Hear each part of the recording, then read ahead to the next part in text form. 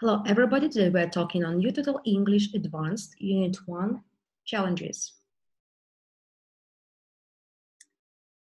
Today we're going to listen a lot, so listening. Listen to Mark Spiner talking about language learning. Make notes on the questions. Here are 5 questions. First, how many languages does he speak? The second, where and how did he learn them? What special techniques does he use? How does he feel about language? And what problems does he have? We are going to listen to his story twice, 2 times. So let's begin. Track 2. Mark, you speak 7 languages. That's right. Can you tell us a little about your level of fluency and proficiency in the languages? Well, Russian is probably my best language. I speak it pretty well because I spent a lot of time in the country, but it's a little rusty. I have quite a good ear, which is a good thing and a bad thing. My accent suggests that I know more than I really do. The other languages are mainly Latin-based, Spanish, Portuguese, Italian, but also French and Polish. You learn the languages through a combination of techniques. That's right. In different ways, like going to classes, travel, private study. Did you use any special techniques? Any magic secrets? Secrets? No, but I did do some interesting things like memory training. I watched films in their original language, and at some point I tried sticking lists of words around the house. But I think with me it was more a case of being motivated, and the biggest motivator was a love of languages and pleasure in communicating with people from other countries. Would you say it's easier to learn new languages if you already know languages in that family? For example, you speak Spanish and French, so maybe it was fairly easy to pick up Portuguese. I wouldn't say it was easy, but yeah, I would definitely say it's a help, although occasionally it gets confusing. You might be speaking in one language and suddenly a word from another language slips out, causing complete confusion.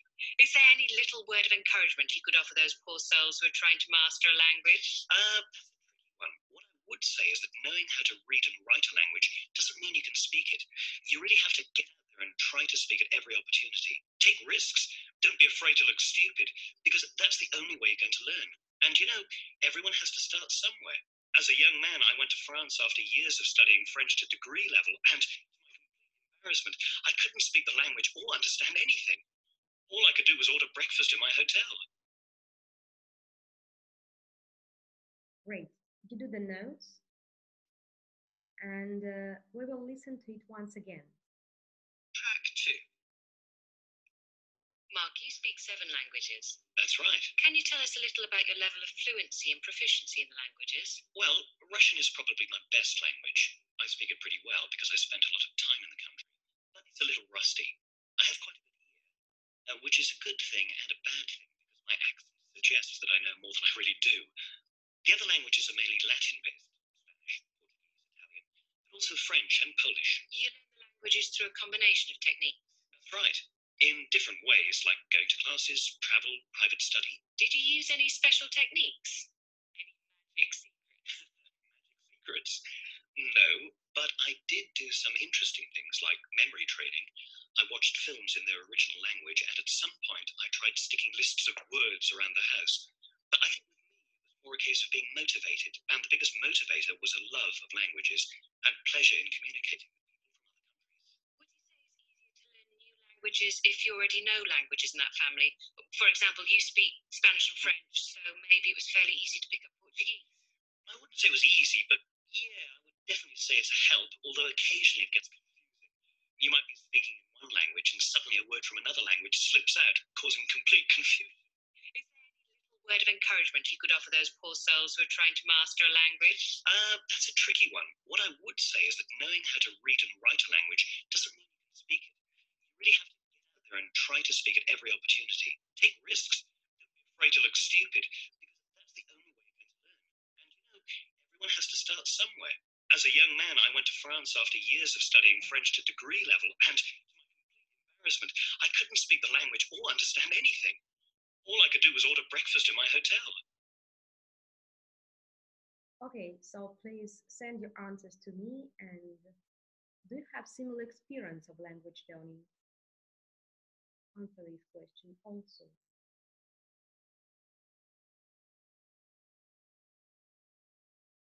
And now we are going to speak about grammar, active grammar. So we are given 5 sentences. And in the previous lesson, we studied some new words like succeeding, stem from, benefit from, get nervous about, and distinguish between. Let's read all these sentences. Zomer was still a schoolboy when he succeeded in learning Swedish, Sanskrit, and Persian. Mastery, he believes, stems from the joy of solving the puzzle. Worm benefited from the fact that he came from a multilingual family. Do they ever get nervous about gobbling their various languages? This can happen, especially when it is difficult to distinguish between related languages. And so, what's the point? We have some prepositions after verbs, nouns, and adjectives, and they always have an object. And when the preposition is followed by a verb, the verb is usually in the ing form. So let's divide them. Stem from joy, benefit from the fact, and distinguish between languages. But succeed in learning, get nervous about gobbling. So make your own examples. And we are going to practice.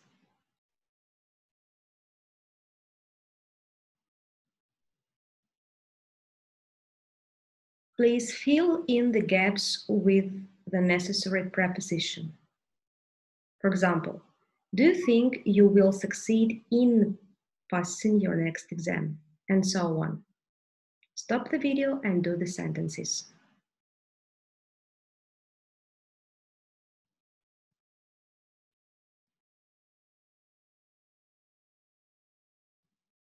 Stop the video and do the sentences.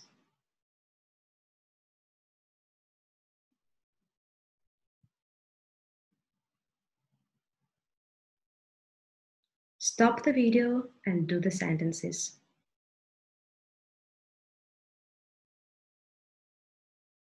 Okay, now we're ready to get speaking. Answer these questions yourself. Do you think you will succeed in passing your next exam? For example, as somebody can answer this question, the answer will sound like, yes, I think so. I've been studying hard and I really hope I achieve my goal. If you could improve your English by watching DVDs, by living in an English-speaking country, or by studying from books, which would you opt for? I would choose to immerse myself in the language and culture by living in Canada or Australia. Do your problems in English stem from poor grammar, or are there other problems? I think accuracy is important too. It's difficult to listen to someone whose speech is full of mistakes and it distracts you from the content of what they're saying. Do you feel you're lacking vocabulary? Yes, I don't know many idioms, phrasal verbs, and informal expressions. Even at advanced level, some students' spoken English is riddled with errors. Does this matter, or is fluency more important? A lot of the difficulties come from the fact that I can't understand native speakers when they speak fast, but I also need to work on my grammar. Please stop the video and answer these questions yourself. The next part. What distinguishes your first language from English? Some of the vocabulary is similar, but the grammar is completely different. What types of classroom exercises appeal to you? I'd like class discussions best of all, and also role plays. Is pronunciation worth bothering about, or are you happy to keep your accent? I always make an effort with some sounds of English, but I know I'll never sound like a native speaker.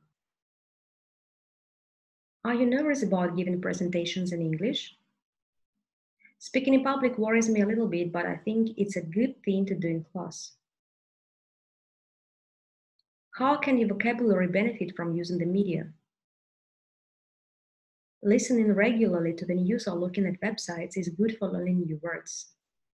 Please stop the video and answer all these questions yourselves.